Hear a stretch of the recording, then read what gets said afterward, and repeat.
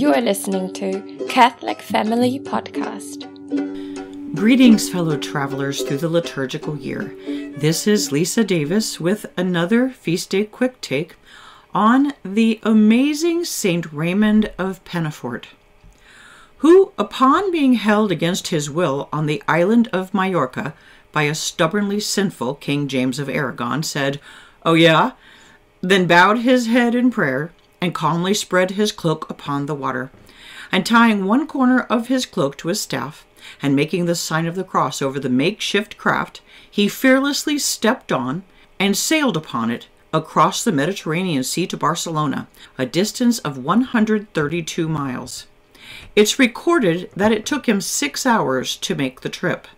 And it's a recorded historic event. There's reportedly a tower and chapel on the site of his landing on the shore. Can you imagine it? If you were to charter a boat today from Majorca to Barcelona, Google sources estimate an 8-hour journey in a boat with a motor. But note, St. Raymond, no boat, no motor. God blowing the sail of his cloak and keeping him afloat. On receiving the report of his escape and his safe landing in Barcelona, King James I, in shock and humiliation, repented, changed his ways, and became an ally of St. Raymond, constituting a greater miracle than the cloak boat, considering the ways of kings throughout history. But do you want to know what is really amazing about St. Raymond? Everything else. Born to a rich and noble family in 1175, St. Raymond was a brilliant student, receiving doctorates in both civil and canon law at the universities of Barcelona and Bologna. Truly a prodigy, he began teaching law at the University of Barcelona when he was only 20 years old, then continued as a law professor in Bologna until one day he happened to run into some young men belonging to the newly formed order of preachers, the Dominicans. Immediately taken with this intelligence in the service of piety, it didn't take our saint long to realize his calling. St. Raymond was 41 years old when he gave away everything he had in the world, wealth, station, and honor, to gain everything else that heaven could offer, and became a Dominican friar. No accident of chance was this, no whim or midlife crisis. Before he was even born, when God put the brain in baby Raymond's skull and the heart in his chest, his Creator knew how that intellect and courage could serve him. And so St. Raymond did pick up the gauntlet and serve. We see in his life the proof of St. Catherine of Siena's advice to us, quote, "Be who God meant you to be, and you will set the world on fire." So capable was St. Raymond, and so perfect in obedience, that God sent his Blessed Mother in separate visions to him, to St. Peter Nolasco, and to St. Raymond's old friend King James, requesting that they establish an order for ransoming enslaved Christians from the Mohammedans. And so, of course, it came to pass. Together, the three founded the Order of Our Lady of Ransom for the Redemption of Captives, and with the direct patronage of the Blessed Mother, this order, also called the Mercidarians, grew swiftly and was blessed with great success. You can learn more about the Mercidarian Order and the plight of Christian captives from St. Raymond's time to our own by following the link to the Feast of Our Lady of Ransom in the show notes below. Anyway, suffice it to say, every chance he got through the rest of his life, St. Raymond supported the work of the Mercidarians, bringing home Christian captives from the Crusades, as well as seeing to the root of the problem, the conversion of the infidels. It's said that at his death, St. Raymond was responsible for the conversion of over 10,000 Muslims. Now, we could stop right there and be thoroughly impressed, couldn't we? But wait, there is more. Somehow, in the midst of all this work, St. Raymond found time to write the definitive book of advice and information for confessors at that time, the Summa de Casibus Penitentiae, which so impressed Pope Gregory IX that he called up St. Raymond to be his own personal confessor at the Vatican. And that wasn't all. So impressed was the Pope with St. Raymond's learning that he assigned him the task of updating and organizing the previous 80 years of canon law decrees, which effort resulted in the decretals, which were published in the year 1234. This collection of canon laws was the standard in the church well into the 20th century, an extraordinary contribution to mankind in the service of God and the church. And so he labored and studied in Rome for some years, until St. Raymond reached the age of 60, when he was permitted to retire from his demanding job as the cornerstone of the law offices of the Vatican, and none too soon as far as he was concerned. Tired and becoming feeble, he wished for nothing better than to sneak away to the life of a simple Dominican priest in some quiet corner of Barcelona.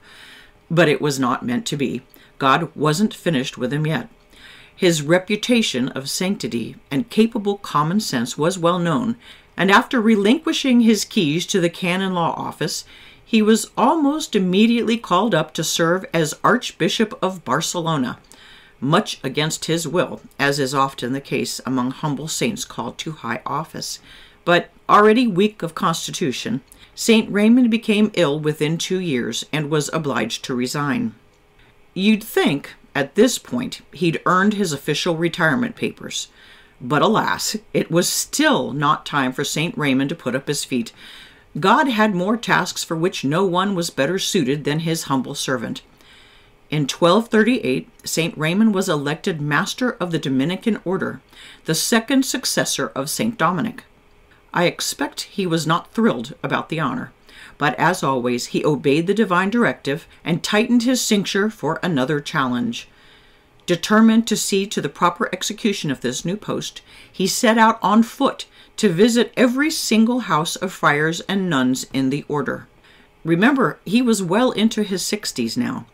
During this time, he also managed to set out a new constitution of the order, in which he added a resignation clause for the master.